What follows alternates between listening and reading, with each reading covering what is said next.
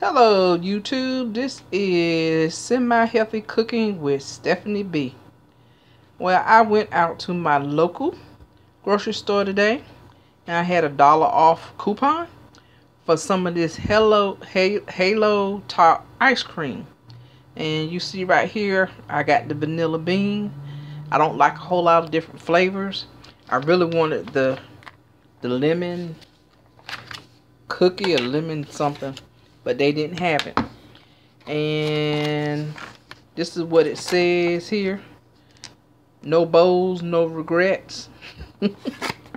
And I'm getting ready to dig in this. This is the front of the container. It's only supposed to be 240 calories per pint. It has protein, and I think that's about it.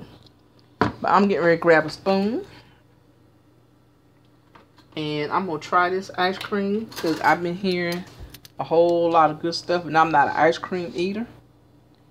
So if this tastes good to me, we're going to be in business.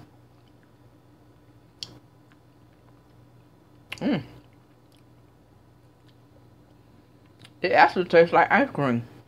Oh my goodness. Have you ever had any Breyers French vanilla ice cream? That's what it tastes like. Okay, Halo, you got me. That tastes good. Let me see what else it has in here.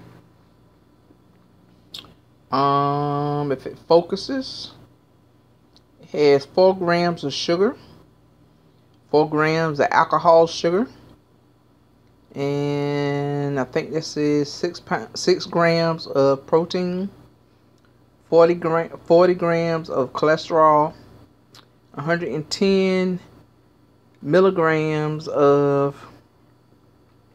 sodium. So we good. And it tastes good on top of that. So I'm not mad at it. 10% calcium and 2% vitamin A and 2% iron. Okay, YouTube. Well, I'm going to give this a thumbs up because it tastes like the French vanilla bean ice cream. And I like it. I'm out. Bye-bye.